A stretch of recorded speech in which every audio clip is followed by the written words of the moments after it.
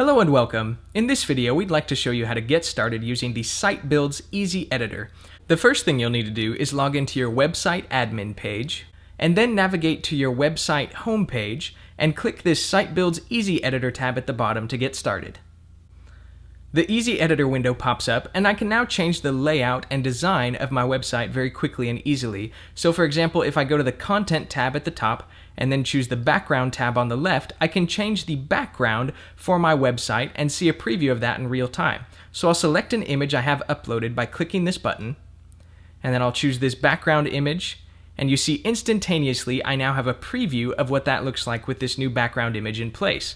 I can also adjust the layout and spacing for different areas of the page. So for example, if I go to Menus, and then I start adjusting the width here, you'll see that the menu up at the top instantly updates with the new width parameters that I'm putting in on the Easy Site Editor window. I can also do this in other areas of the page. So for example, if I go back to Content, I can go down to Main Content area, and I can change the spacing and the layout for my main content. So if I start moving these sliders, you'll see that the spacing on the sides of this content changes just based on these sliders. So there's no coding that I have to do.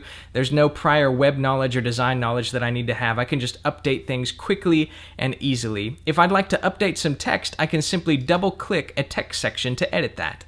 I'll click within this box, I'll select all the text, and I'll just replace this with "This is my new text."